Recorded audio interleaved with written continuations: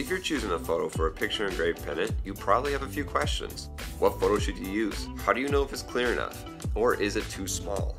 Here's some tips for you on how to choose the best photo for your picture engraved pendant. There are 3 things to think about when choosing a picture with the best visual quality. Those 3 things are the photo's age, the photo's lighting, and its clarity.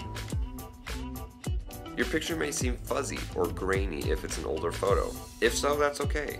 It's just important to know that while the photo can be sharpened and adjusted, that fuzzy and grainy look will still be on the printed pendant. If your photo is too bright or too dark, there can be a loss of detail in the picture once it's engraved on the pendant. To counter this, it's best to choose a photo with even lighting. Not too dark, not too light. The clarity of a picture is crucial to making a great looking photo engraved pendant. Photos that have a lot going on in the background or foreground could be confusing and a bit distracting from the focus of the picture. It's best to use a picture that is clear and the main subject of the photo is easy to see.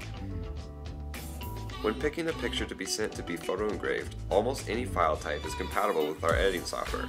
However, it is preferred to use .jpeg files if possible. It's also best to make sure that the image has a resolution of at least 400 by 400 pixels. If you want to check your photo's resolution on the Mac, you can do so by right-clicking Image and clicking Get More Info. As for Windows users, you can right-click the image and select Properties, and then select Details at the top right of the new window. The image dimensions will be displayed here. So let's try to make our own.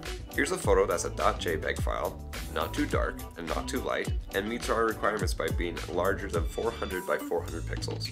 Once the image is sharpened and the features enhanced, we end up with a great example of what a crisp and clear photo engraved pendant should look like. So what photo should you choose?